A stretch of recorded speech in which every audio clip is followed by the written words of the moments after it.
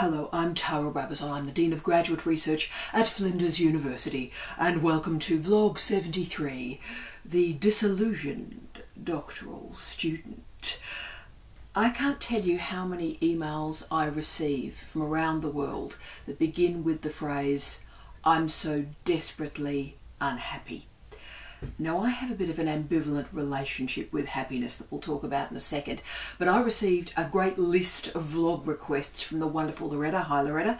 And one of her requests was great because it said, how do I handle being disillusioned? Now, I love the word disillusioned because it suggests a certain amount of consciousness about one's life, that you'd gone into Conrad's heart of darkness and returned, or you'd gone into the Matrix and, yes, taken the red pill.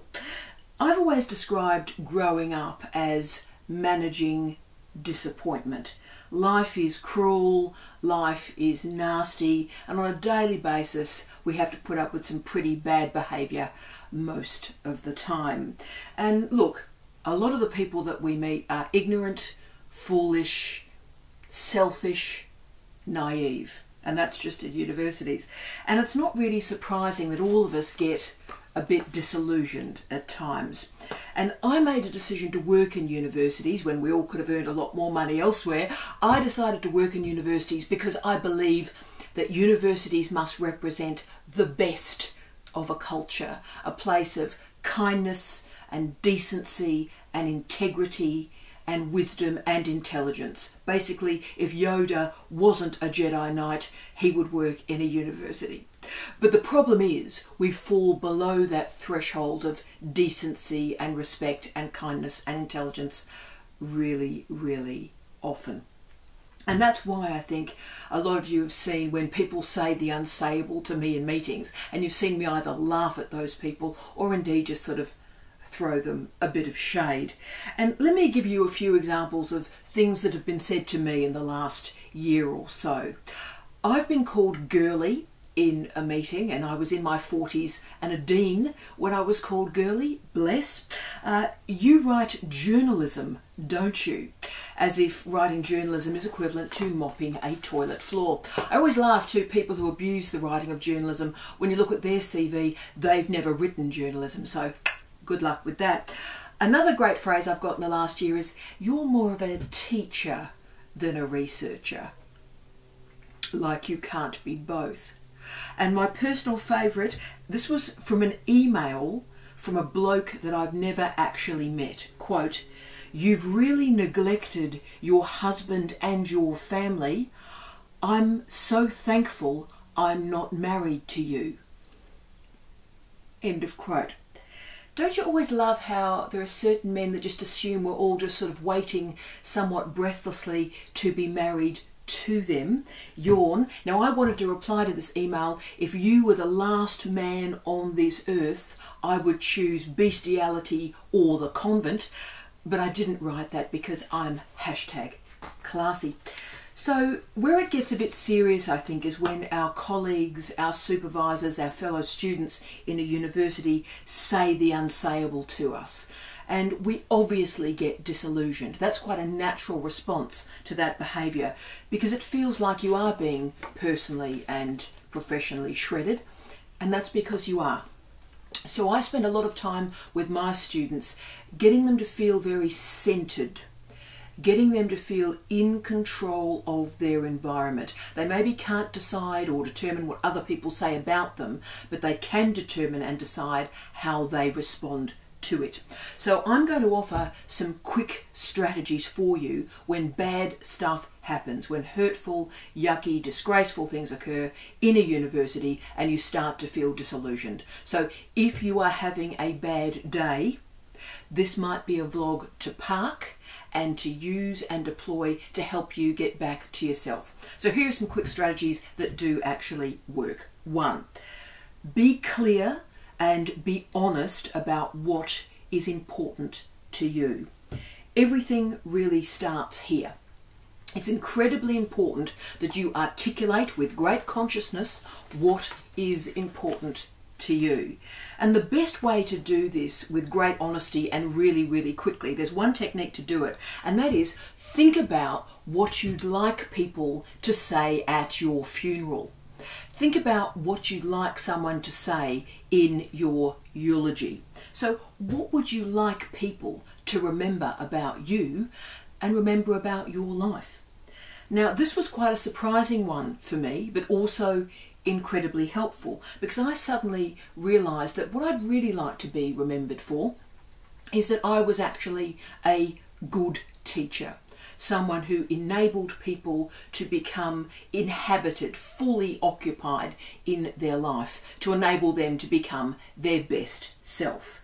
And particularly I wanted that to occur for people who hadn't come from a posh background, who had been knocked about a bit by life, and to help those people really feel like they belong in a university and they can get the best out of it. So that's it really. I'm incredibly proud of the books, I'm incredibly proud of all the articles, I'm incredibly proud I've made a living as a professional writer, that's great. But actually the people matter more. Also, in a time when you hear lots of people talk about the importance of the posh or the elite universities, and I've worked at a lot of those, I've suddenly realised I have actually no great interest in that. The greatest sense of satisfaction I've got in my life is when I've worked in the tough towns and the tough cities and the tough regions and the tough universities, and I've met the best students and the best academics there in those places that the system tends to neglect. So that's been very important to me too. So once you think about that in the context of your own life, you get yourself really honest really quickly, then you stop living through other people's priorities for your life. You focus on what is important to you and how you make your life meaningful. 2, surround yourself with people who support you and don't undermine you. Universities are, let's be frank, pretty despicable places sometimes. Places of jealousy, envy, greed, nastiness, self-absorption. Now, don't engage with these people. Just blank them. Don't deal with these people. The problem you've got is if one of those people is actually your supervisor. And yes, I had a shallow, self-absorbed supervisor, and trust me, these supervisors are the gift that keep on giving through your entire life. But if you can, to manage that type of behaviour, create a cohort of PhD students around you who are offering you support. Now, in some environments, it gets really bad because it's a competitive environment between PhD students, and I find that a really unproductive space. At its best, try and create a community of PhD students, and you can all help each other with kindness and decency and intellectual generosity. 3, don't make the PhD bigger than it actually is.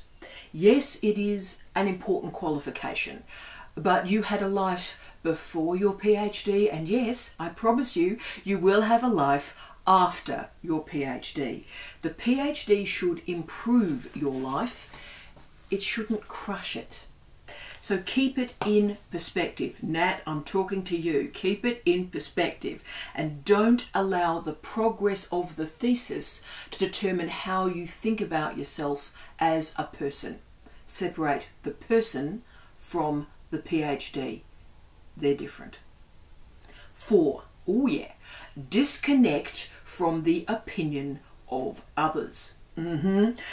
We've already talked about staff and students in a university and their impact on you, but you can also become really disillusioned by the attitudes of your family and your friends. It is great to have supportive family and friends around you, and I know a lot of you out there watch these vlogs with your partner, with your family, and that gives them a sense of what you're going through and helps them understand what a PhD is about, and that's terrific. But I also do really understand, I really get the consequences of negative comments from family and friends on you. My father, Big Kev, big respect to Big Kev, is currently 89 years of age, sprightly and fabulous. But he, of course, had me somewhat late in life. So that meant when I enrolled in my PhD, he had already retired. So he had a bit of time on his hands.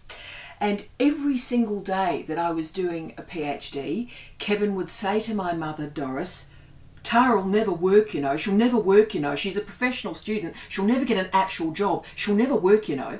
To this day, I have it in my head. She'll never work, you know. She'll never work, you know. Okay, but then a year into the PhD, of course, I got that full-time academic job in Wellington. And my starting salary was higher than the salary that Kevin finished on as a foreman in an oil refinery. And I always remember taking the call from my soon-to-be head of department for the Wellington job, and they said, you've got the job. And I put the phone down and I walked out into the lounge room where Kevin and Doris were. I said, guys, I've got the job. I'm heading off to Wellington in 3 weeks. My father was so stunned he didn't appear to speak for several days. And can I just say, Kevin is a great person, but he was simply frightened that I would never actually get a job. And we're not people of great money, you know, we were never going to be reliant on mummy and daddy paying the bills or a partner paying the bills. The buck had to stop with me, so he was trying to protect me. But you've got to keep people around you who believe in what you are doing.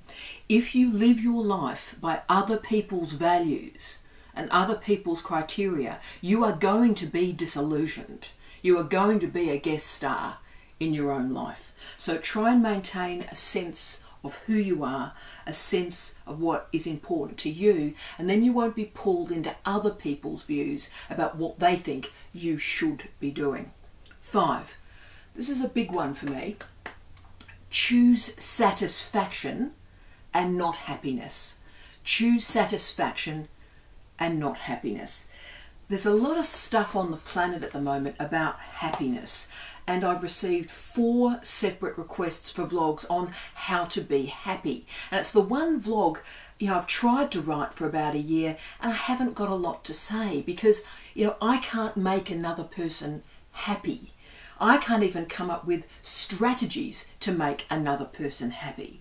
But what I can suggest to you today is that your focus could and should be a little bit different. Start to move from happiness to satisfaction. And William Davies wrote what I think is probably in my top 10 books written in the last decade.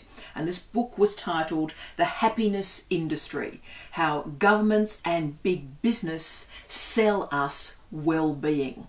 Great book, William Davies, The Happiness Industry. Now, I love this book. He argues that life is so incredibly tough at the moment. Stress, misery, illness, and yet all the focus is on individuals becoming happy rather than offering a really deep critique of what exactly is happening on this planet right now. So Davies argues that, quote, unhappiness and depression are concentrated in highly unequal societies, end of quote.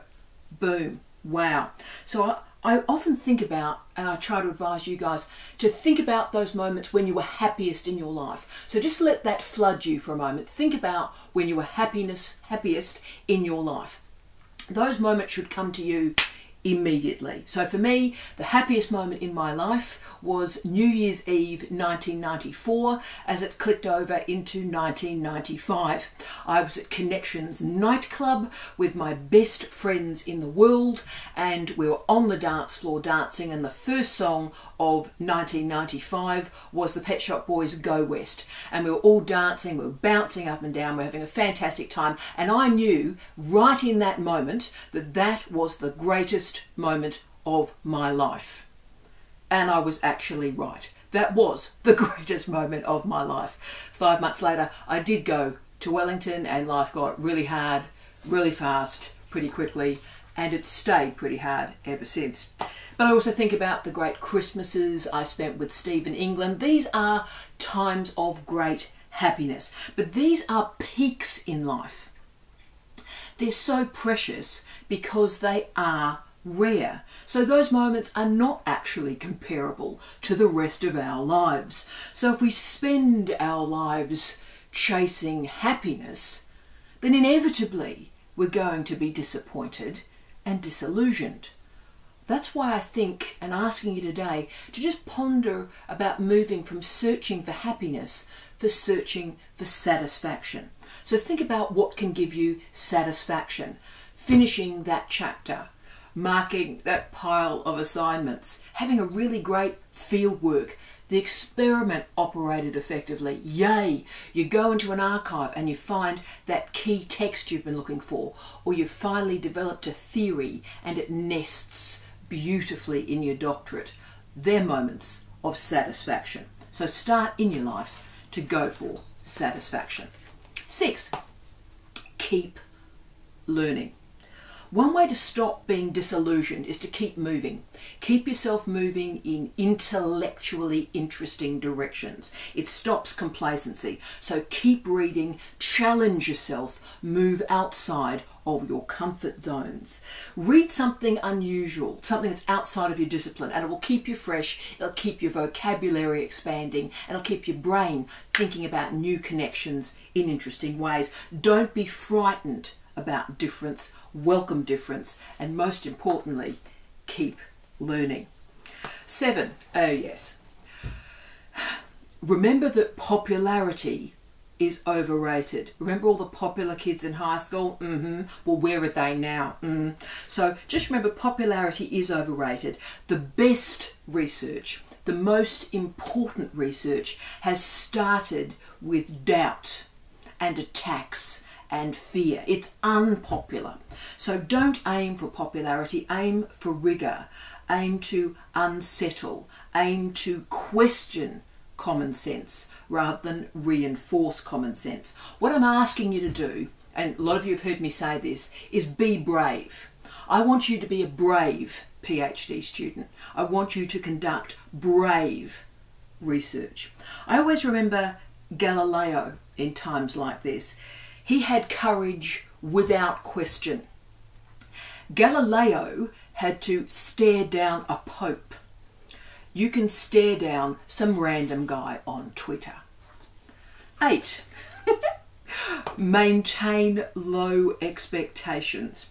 This mantra always unsettles people, maintain low expectations. And indeed, in my office, the staff in my office are absolutely horrified by this. So hello to Nat, hello to Karen. I told you I would do a shout out to you both.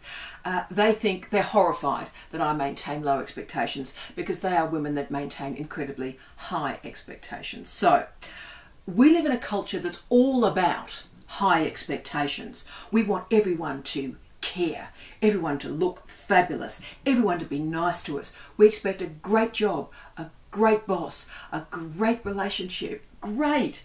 And the problem is, if you have high expectations, you get disappointed and disillusioned really, really easily and quickly. So I have incredibly low expectations of everything. People, jobs, relationships, everything. Low expectations. But what that means is when something great does happen, I'm surprised every single time. It's like, wow, something amazing has happened. Someone has done something really nice. That's fantastic. So that means, and you've all seen me do this, when someone says something very nice to me, or someone takes the time and writes me a lovely email, every time I go, thank you very much. Thank you for sparing the time. I really appreciate your words and I appreciate you. Because I have low expectations, I assume it's all not going to end well. So when it does, I'm really grateful. 9, remember to do something that you enjoy every single day. I know the thesis can get overwhelming. I know particularly when the progress is not what you would like, you want to try and work harder and longer and take less and less time to do enjoyable things.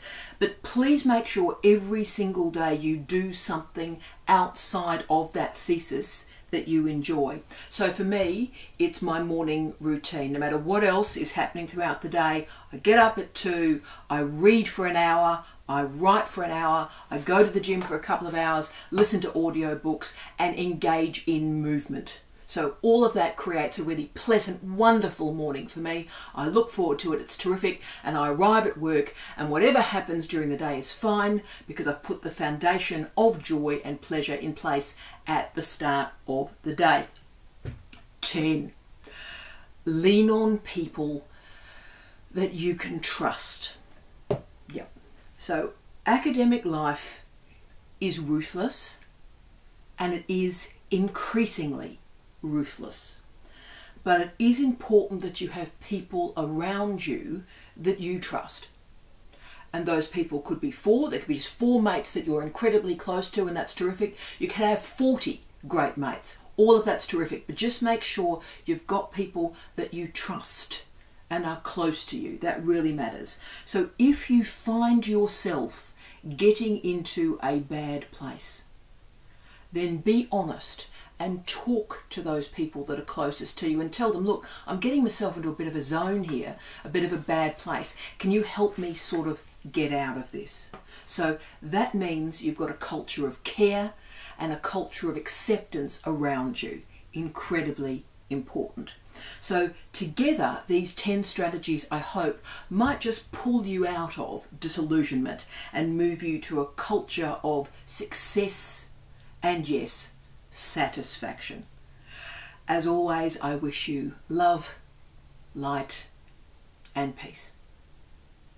Tia.